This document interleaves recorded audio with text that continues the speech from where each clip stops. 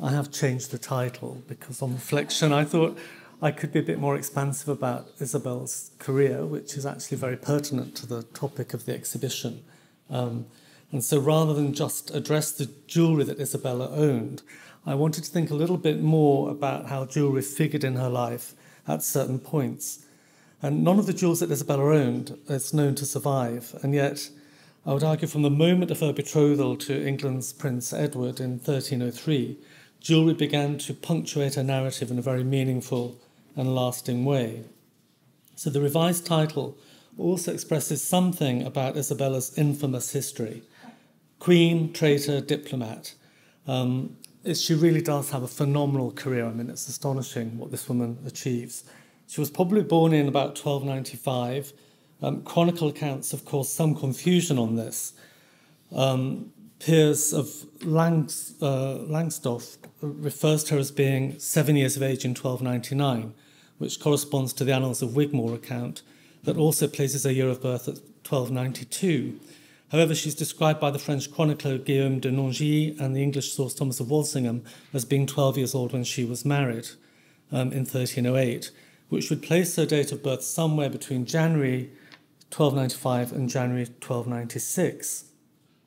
Given that in 1298 Pope Boniface VIII had determined that she should marry Edward, then Prince of Wales, when she reached the age of 12, and that the Treaty of Montreuil, drawn up in June 1299, stipulated that she should be married between the canonical ages of 7 and 12, it would seem that she was aged 7 before the time of her betrothal in 1303 and 12 before January 1308 when she was married.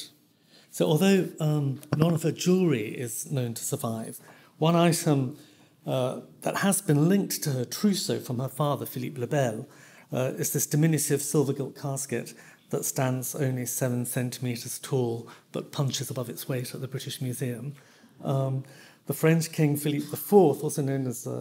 its sloping roof is decorated with, on one side, as seen here, the arms of Isabella expressing her union with Edward, and on the other side, the arms of Margaret, the half-sister of Philippe le Bel, who married Edward's father, Edward I, in 1299.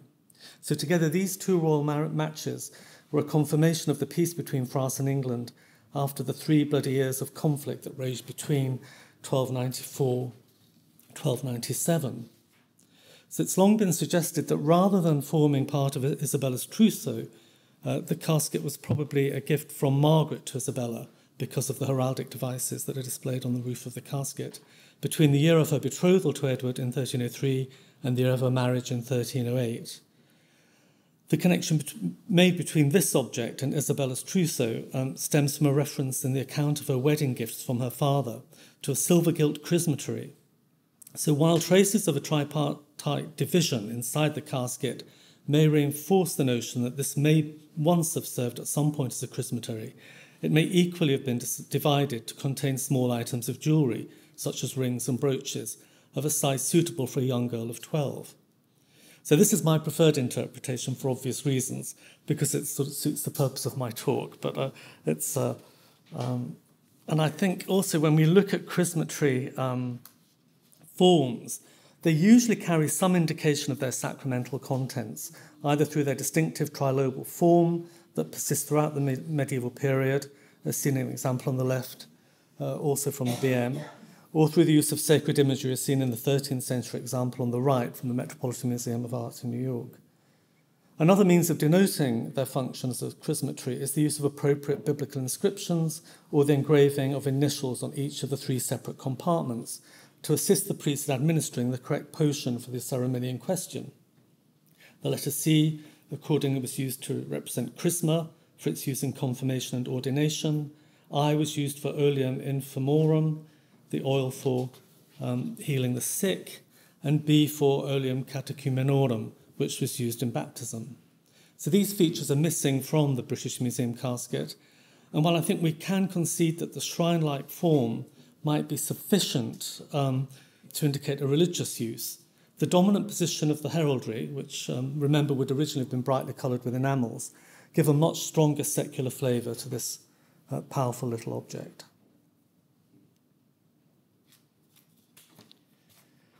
As I've already intimated, the wedding of Isabella to Edward took place in 1308. It was conducted in Boulogne, immediately recognisable from the slide. This depiction of the event in Jean de Wavrin's Ancienne et Nouvelle Chronique d'Angleterre, painted quite some time after the event, between about 1471 and 1483. And incidentally, this manuscript from the British Library would fit perfectly in the exhibition upstairs, as it was made in Bruges for an English patron, none other than Edward IV, who was portrayed in the opening pages of the manuscript, being presented with the book by Jean de Wavrin.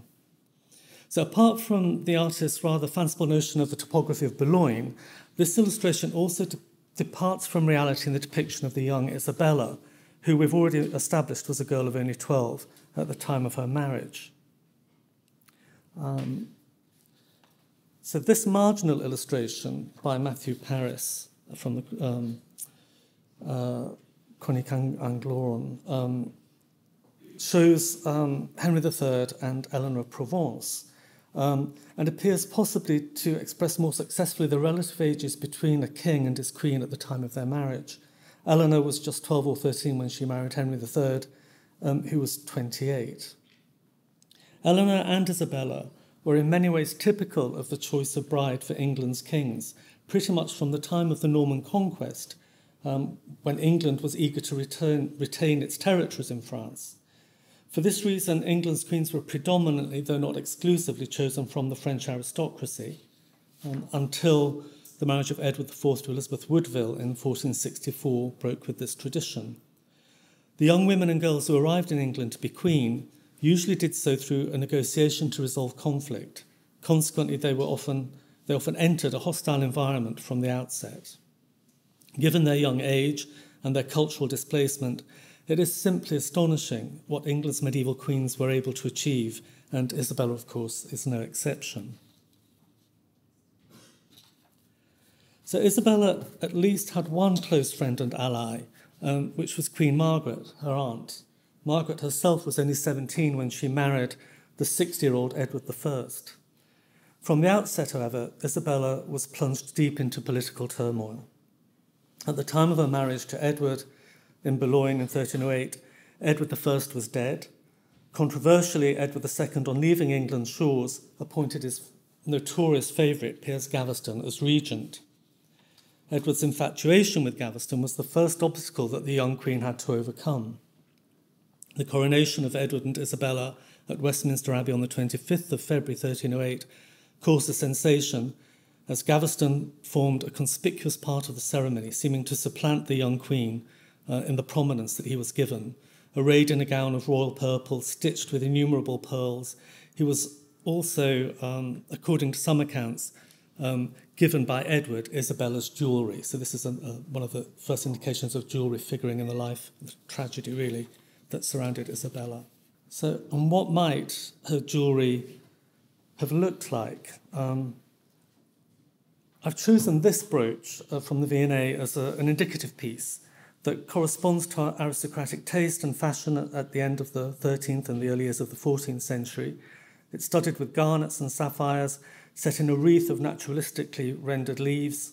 It displays one of the most enduring colour combinations in medieval jewellery design, combining hot reds and cool blues, the red suggestive of both romantic and religious passion, and the celestial blue of the sapphire, evocative of paradise, and favoured by ecclesiastics for its power to cool the blood and subdue erotic desire.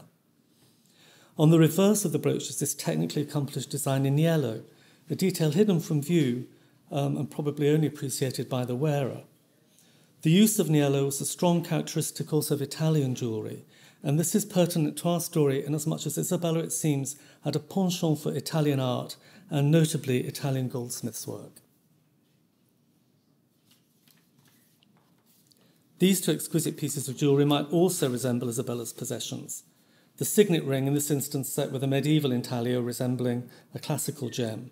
The classical gems were collected and circulated through Italy and France to aristocratic markets in England and would have been used to seal private correspondence, while the charming double ring brooch is of a scale and proportion to have been a suitable fastening for a young girl's garments. Now, jewellery or adornment or metalwork also figures in Isabella's history potentially through the production of these lead plaques and badges. So thus far I've outlined Isabella's credentials as queen and the initial challenges that she faced. These challenges escalated as Edward's relationship with Gaveston led to baronial unrest and the eventual execution of Gaveston by the forces of the rebel Thomas of Lancaster in 1312. The end of Gaveston, however, was not the end of the challenge that Isabella faced. For her husband's affections by the 1320s, Edward took his new favourite, Hugh Despenser, which led to an escalation of political and emotional turmoil. And to summarise, this saw Isabella unite forces with the Earl of March, Roger Mortimer, to depose Edward. Edward was initially imprisoned in Berkeley Castle and then brutally murdered in 1327. So this is all really high drama when you think about the landscape of the Middle Ages. It's at this point that Isabella assumes the mantle of traitor, known hereon as the she-wolf of France, and effectively ruling the kingdom with Roger Mortimer. So this satirical badge has been interpreted as a representation of Isabella at this time, inscribed with the word mother in English. It may represent a young Edward III in supplication to the tyrannical Isabella. Isabella used her period of power to amass huge wealth, allocating to herself 20,000 marks, equivalent to £13,333 per year, between the years 1327 and 1330. And this is a level of wealth that was exceeded only throughout the course of the entire 14th century by John of Gaunt in the 1390s. So she's the second richest person in the 14th century in England. These mass-produced lead plaques and badges were a precursor to the dissemination of political dissent by prints. And here's another example, which is a larger piece, which in fact is a devotional plaque to the sort of the popular cult of Thomas of Lancaster, who himself met an early demise at Edward's hands as Edward's principal opponent and the perpetrator of Gaveston's death. So he was executed by Edward at Pontefract in 1322, and thereupon a cult of Thomas of Lancaster ensued. But the next badge brings us back more closely potentially to Isabella. So in the same vein, this obscene badge showing a queen in a boat holding a crowned phallus aloft may represent Isabella returning to England from France, having effectively cuckolded the king through her adulterous relationship with Roger Mortimer. By further allusion, it might also refer to the badges relating to the cult of the Virgin at Boulogne, the place of Isabella and Edward's marriage. The rule of Isabella and Mortimer was brought to an abrupt end in 1330, when Edward III overthrew them. Mortimer was executed for his part in the deposition and murder of Edward II, and Isabella was spared, apparently only on account of her relationship with her son, now the king. At this point, for a period at least, she appears to retire from public life, at least according to chronicle sources. So Froissart relates, the king soon after, by the advice of his council, ordered his mother to be confined in a goodly castle and gave her plenty of ladies to wait and attend on her, as well as knights and esquires of honour. He made her a handsome allowance to keep and maintain the state she had been used to, but forbade that she should ever go out or show herself abroad. The queen thus passed her time meekly, and the king, her son, visited her twice or thrice a year. So it sounds almost like she's under house arrest. But then when we look at other records, we understand that she's about to enter a new phase in her career. So it won't surprise you to learn that Froissart's chronicle doesn't represent the reality of the remainder of Isabella's life. And at this point, we enter into a phase as diplomat, which in fact, since her marriage, she'd more or less been a diplomatic force between the French and the English. But she becomes much more active at this point. Two principal sources give us a fleeting glimpse of the profile and wealth that Isabella continued to enjoy. The British Library manuscript contains an account of the expenses of Isabella's household and document many of her movements from the final year of her life, dating from the beginning of October 1357 to the 4th of December 1358, which is about 3 months after her death. A second inventory of her goods upon her death is contained in the National Archives. What is notable about the expense account from 1357 to 58 is the amount of money that Isabella spends on plate and jewellery. So she spends, within that year, £1,399, which amounts in today's money to something in the region of 1,126,808. And the most costly items were purchased from Italian merchants, from whom she secured pieces by the goldsmiths Paro Padi and Bernardo Donati to the tune of £421, or a little over £339,000 today.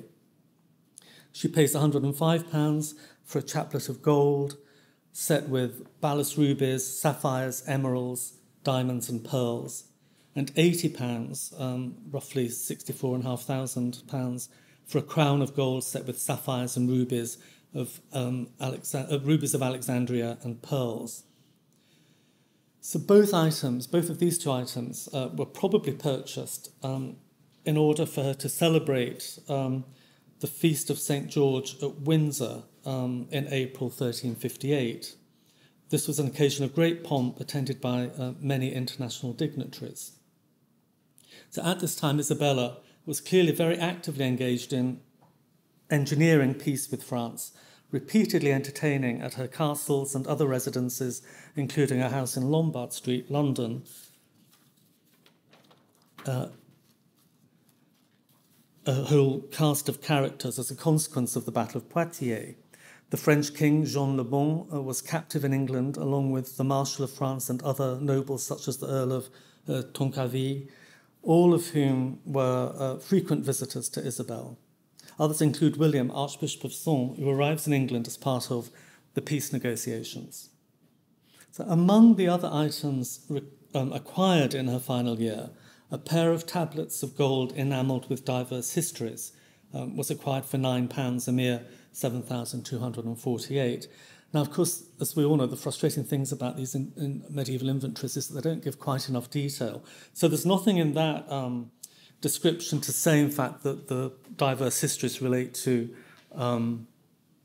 religious stories or secular, and it may very well be that it was a secular scene that was depicted on these tablets.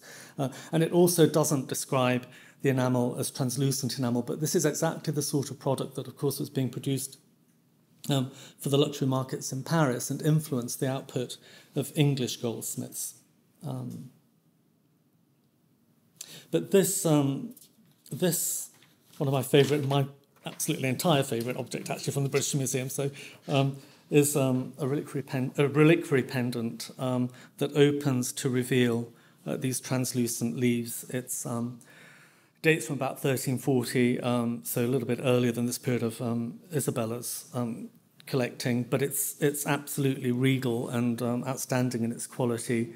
An amethyst cover with enamel, translucent enamel interior, and a painted parchment covered with rock crystal that, to all intents and purposes, would have looked like enamel when it was first produced.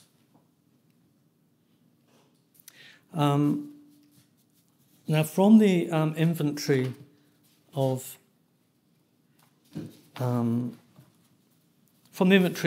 Isabella's sort of post-mortem accounts, we get a little more of a flavour of what she'd been collecting during her longer life, rather than that final year. From this, we learned that Isabella, within her chamber, had a coffer wherein she kept some of the most precious things, including 31 diamond rings. And this is quite unusual. So the quantity of the rings is quite unusual. So she really is like the prototype for diamonds are a girl's best friend. I mean, she's collecting diamonds before really the power of the way of enhancing them through cutting has really been developed. So the diamonds may have looked like this. And I chose this Italian ring really because it sort of also reflects her interest in Italian goldsmiths' work.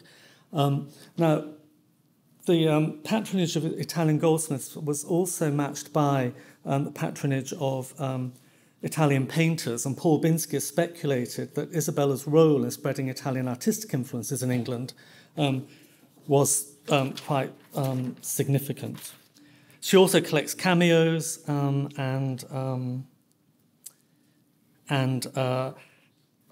one of the famous rings that she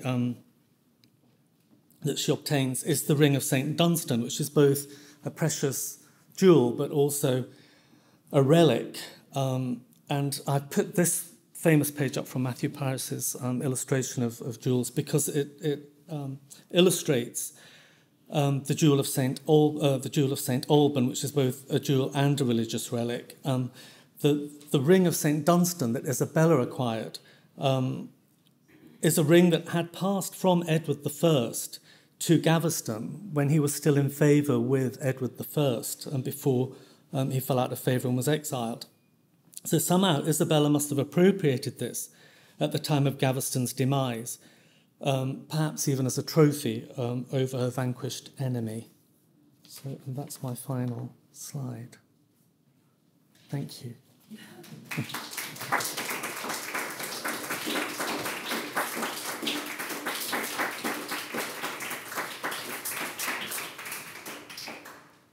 Thank you, James. You give us a sense of the political weight of such jewels with the necessary effort to match actually what we have and what is described. And I think we always have to do that.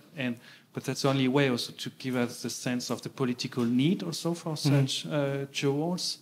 And we come with that, I think, also with the point we had already, how you use the commercial market, especially if you're Isabella of France and come from a commercial place.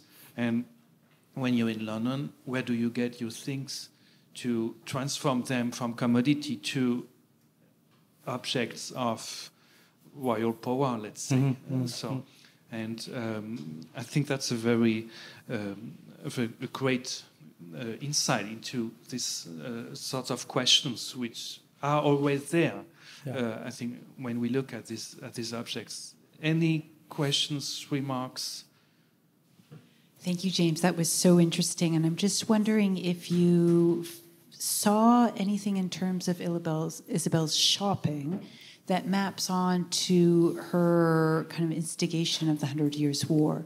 And of course, it's through it's through her line that the English kings are able to argue that they should get the crown of France after the end of the Capetian line. And I'm just wondering if her provisioning patterns change with that political shift. Does she move away from France, or does it increase? Does she move towards Italian merchants? Yeah. It's not really detailed enough to kind of to plot it in quite that way, you know. And of course, they're quite the accounts are. One of them represents a sort of longer collecting, but not in a systematic way, and it's just an inventory of things that are gathered together at her death. And the final year of her life is probably the one that gives us most information because it tells us where she is, who she's entertaining, and what she's buying. And of course, it's not just jewellery, it's also plate, and she's buying gifts for people. She's also furnishing her various houses. You know, she has 50 castles in England. I mean, there's a reason why she's powerful, and she inherits from Margaret I all of her dowry lands, and in turn, the lands that Margaret inherited from Eleanor of Provence. So there's a whole sort of narrative here about female wealth and agency, you know, which is kind of really interesting. But it doesn't give us that sort of detail. She's certainly not leaving, as far as I'm aware, in that later period. She's not leaving England, but she's making pilgrimage in England. But I don't see her returning to France, I think, unless I missed something.